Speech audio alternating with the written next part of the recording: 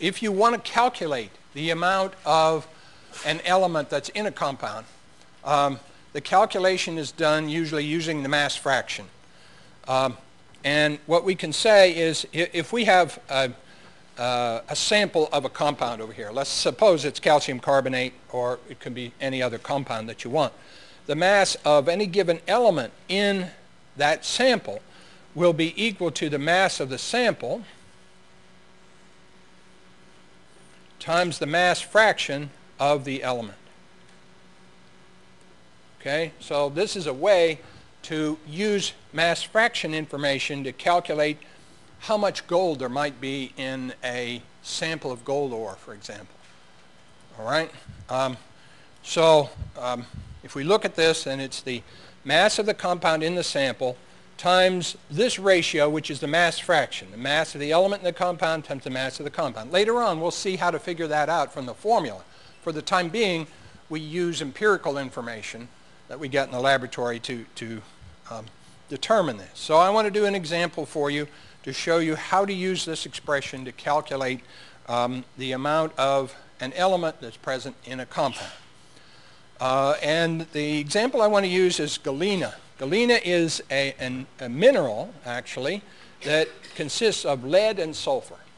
Okay? And in the laboratory, a 1.27 gram sample of galena, which is the mass of the galena compound, is found to contain 1.1 gram of lead. Okay? How many grams of sulfur are present in 1 kilogram of galena? Okay, so we're asking for the mass of the element sulfur that's in a sample of 1 kilogram of galena. So this is the mass of the compound in the sample.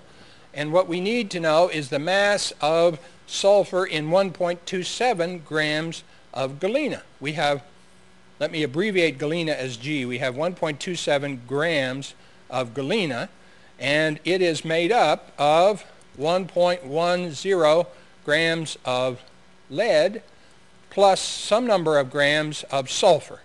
And as you can see, the only things that are present in galena are lead and sulfur. So to figure out the mass of the sulfur, all we have to do is take the difference.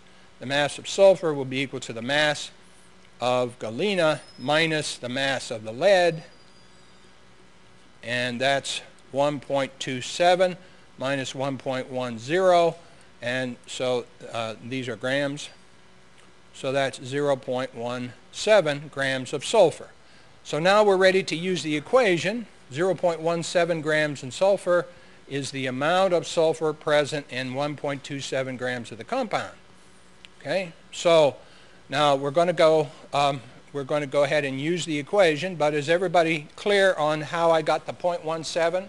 Is it? All right, you can do that when there's only two things there and you have the mass of one of them. So what we want is the mass of sulfur present in 1 kilogram of galena. So we have 1 kilogram of galena.